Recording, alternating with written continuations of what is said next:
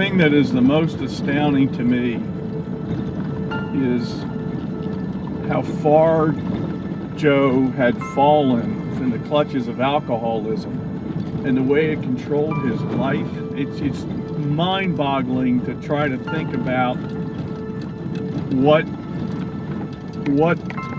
he had to do to unleash or unlock that grasp to become his true authentic self.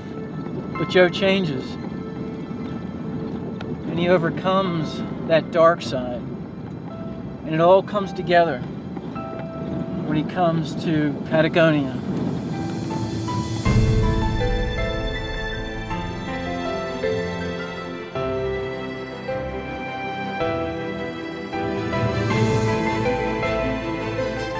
I am not impressed with anybody's title. I've fished with some of the biggest CEOs in the country, presidents of the United States, dignitaries for Europe and all. But Joe Brooks is one of the most impressive people I've ever met in my life.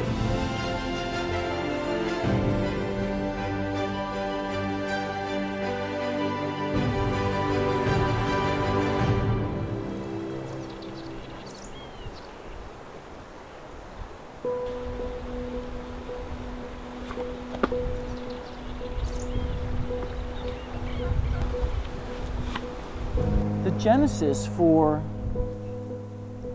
Argentine fly fishing began in a snowy Lexington Avenue outfitter's shop in New York City.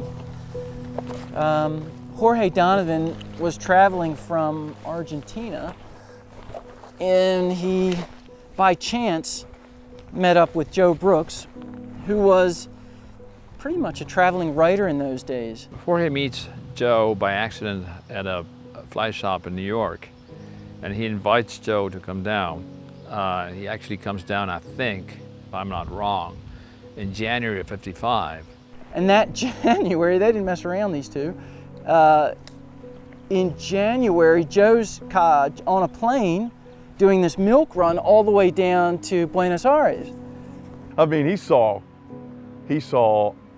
opportunity to explore. I mean, the guy was an explorer and discoverer. Let's be clear about that point. And in those days, getting to Buenos Aires isn't anything like it is now. It's not as simple as it is today. It's vastly different.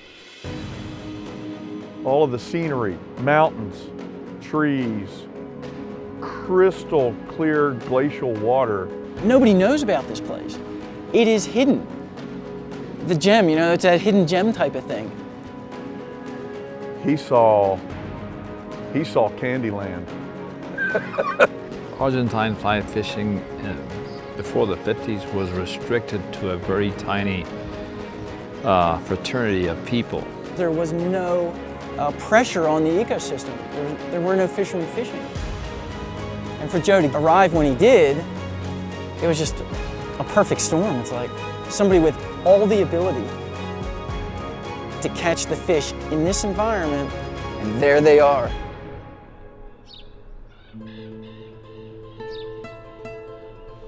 And you have all these, famous friends of Joe's, like Baby Anchorin is here, Jorge Donovan, Andre Deganet.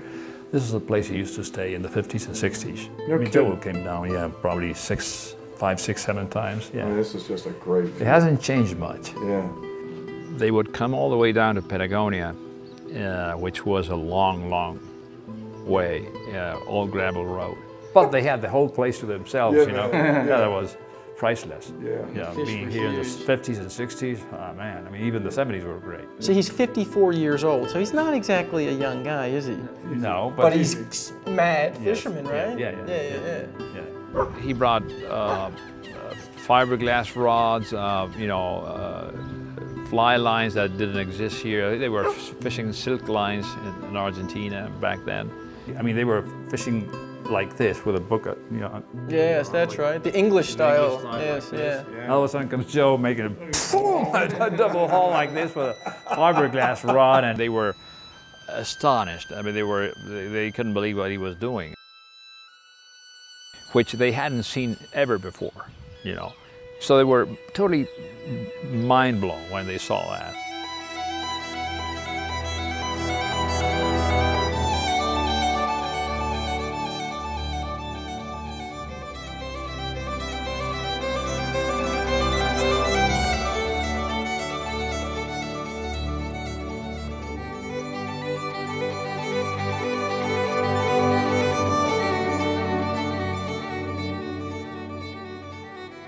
You know, and I can just visualize Jorge Donovan and BB on the river. Joe's first cast must have freaked them out. It gives you much more control of your line and much more accuracy and total control. You know, if you don't double haul, it means that you don't know how to fly cast. These guys are restricted to a particular style because that's what they knew. But with that style, the environment was working against them. You had massive winds, you have deep water, you've got big fish. You have to do away with that dogma of going like this, you know. People like Joe Brooks changed the sport. And then he starts landing those big monsters. You know, total heresy, you know. Breaking the rules and going against the dogma. He brought down the double haul. He brought down the fiberglass rods. He brought down the lines. He brought new techniques for knot tying. The effectiveness of catching fish, using those flies, casting that way, using those rods, and reading the water. I mean, they have never seen that. The impact is like walking into a dark room and turning the light on. Well, it's just like total paradigm shift. He caught big fish, big fish, big fish, and then he puts it back into the water. But Jorge actually was the one who actually understood that concept better than anybody else, Jorge Donovan. So Joe gives them all the tools and techniques to catch and kill more fish. But then he teaches them catch and release.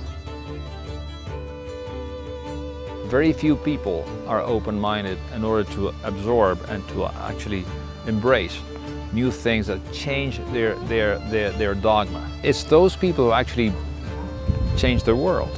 Today, every trout caught here in northern Patagonia goes back into the river. They were so passionate about that they actually were compelled to pass the legacy to others. There are individuals, there are families, there are towns, there are whole communities that exist, economically are viable because of that inflection point in time and the manner and the character of the individual who was creating the change. I think people are not aware of the magnitude of the importance of the things they're doing when they are doing this. It changed their world. The prophet is somebody who enlightens you of something you've never dreamed before, of a new truth, of a new certainty that actually changes your life.